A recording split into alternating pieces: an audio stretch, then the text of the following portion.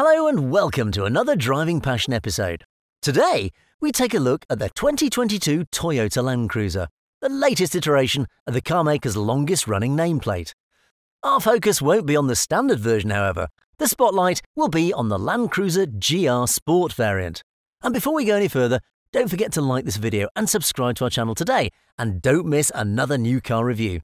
Click the bell icon and stay up to date with the latest automotive news. Thanks for subscribing. So, as far as the Land Cruiser's history is concerned, there has been an overlap between the model's off-road oriented and comfort-oriented models, the latter beginning in 1966 and the former ending in 1984. The 2022 Land Cruiser GR Sport aims to combine these two interpretations, with the GR standing for Gazoo Racing, Toyota's new motorsports and performance arm. This makes the full-size SUV the fourth recipient of motorsports-derived upgrades straight from the factory. The GR Sport variant is based on the Land Cruiser J300, which made its global debut in June 2021, commemorating 70 years from when the first Land Cruiser rolled off the assembly line. Both the standard Land Cruiser and the GR Sport ride on the Toyota New Global Architecture, or TNGA-F platform, which is also intended for use on future pickup trucks and mid-sized SUVs. The new platform makes the current Land Cruiser lighter by 200 kilos over the outgoing J200 Series. According to Toyota, the Land Cruiser GR Sport was based on a product brief that demanded security and ease of use, whilst demonstrating capability even on the most challenging drives. It was developed with input from professional race drivers who participated in the famed Dakar Rally as far back as 1995, using Land Cruisers while competing in the production car category. Externally, the Land Cruiser GR Sport features a bold and aggressive exterior design that highlights the vehicle's width. A revised fascia replaces the chrome-slatted grille on the standard Land Cruiser with a black honeycomb mesh version. The Toyota text takes the place of the corporate logo, along with the GR badge. Meanwhile, the chrome bar has been retained as a common design element, flanked by LED headlamps. A revised front bumper incorporates a bigger bash plate, and this is complemented by fender claddings, stepboards, side mirrors, door handles, and window trims, all rendered in black to emphasize the vehicle's ruggedness. The large greenhouse all around contributes to improved visibility by reducing blind spots. Design elements for the rear echo those on the front, with the tailgate redesigned to look boxier than ever. The previous chrome bar connecting the taillights has been replaced by chrome trim on the lower rear bumper. Meanwhile, the elegant alloys on the standard Land Cruiser have been traded in for black 18-inch mud grey wheels.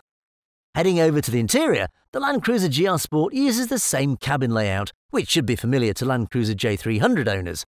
The major difference is the use of a darker two-tone colour palette. Black and red leather upholstery are standard on the seats, with the front headrests displaying the GR badge. Soft touch surfaces, also made of red leather, also abound on the centre console, the glove box and door panels.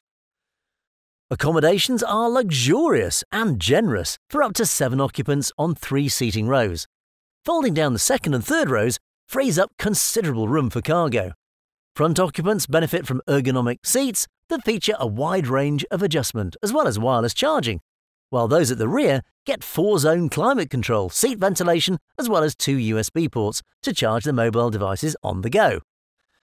Up front, drivers of the GR Sport take hold of a leather-wrapped steering wheel packed with audio and communications controls. Just below the windshield lies an upgraded instrument panel, combining large, easy-to-read Optitron analog gauges with a 10-inch TFT high-definition multi-information screen. A heads-up display also projects vehicle data on the windshield within the driver's line of sight. Onboard communications and infotainment are handled by the 12.3-inch floating-type touchscreen display, which features support for both Apple CarPlay and Android Auto. The automatic climate control also features an air ionizer feature to purify the air for everyone on board. So let's head on to the Land Cruiser GR Sport's powertrain.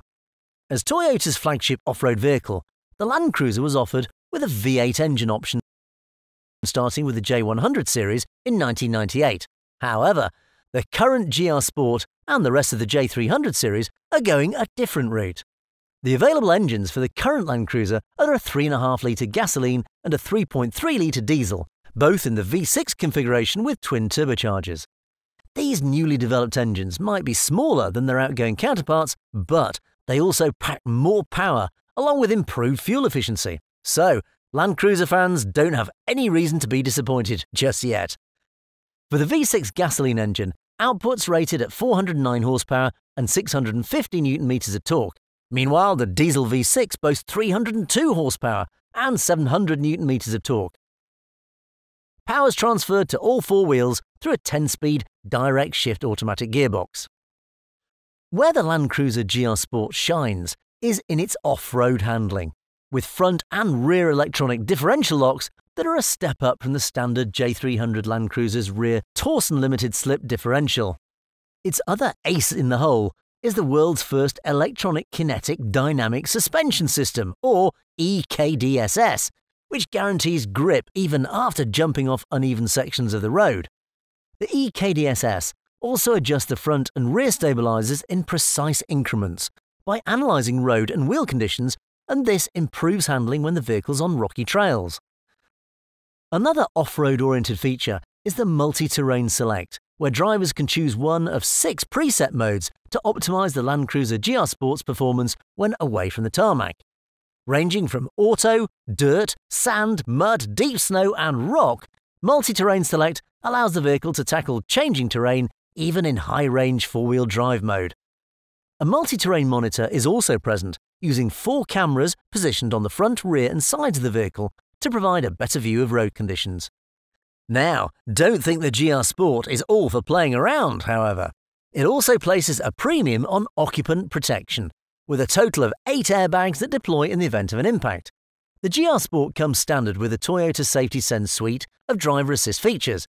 Dynamic radar cruise control uses a front camera and millimeter wave radar to automatically adjust the SUV's speed and maintain a safe distance from another vehicle in front. A pre-crash safety system detects vehicles, pedestrians and cyclists, increasing brake pressure to avoid collision in case there's a high likelihood of impact. An adaptive high-beam system automatically dims the light that shines on vehicles in front, which reduces glare on the part of other motorists. There's also a blind spot monitor that alerts drivers when other vehicles are within the Land Cruiser GR Sport's vicinity, whilst changing lanes. The 2022 Toyota Land Cruiser GR Sport follows the J300 Land Cruiser recently launched in the Middle East and will reportedly be priced at around 28,000 Kuwaiti dinars. It also starts at 7.7 million yen for the Japanese market, while prices in Australia will reportedly start at almost 138,000 Australian dollars.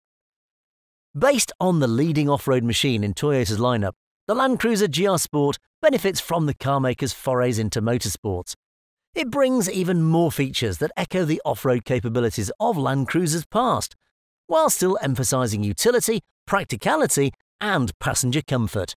Even as the automotive industry is placing increasing importance on efficiency, models like the Toyota Land Cruiser GR Sport will still have a place for those adventurers seeking to conquer new territories. Thanks for watching. Don't forget to check out these other videos and do of course make sure to subscribe to our channel so you don't miss our next video. We'll see you soon.